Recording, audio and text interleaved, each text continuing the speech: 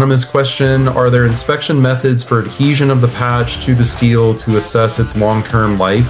So there are field tests that can be performed. If you're familiar with bond adhesion testing of coatings, it's a similar process, and we're looking to measure the value of the primer's adhesion and the full system in its bond to the tank itself.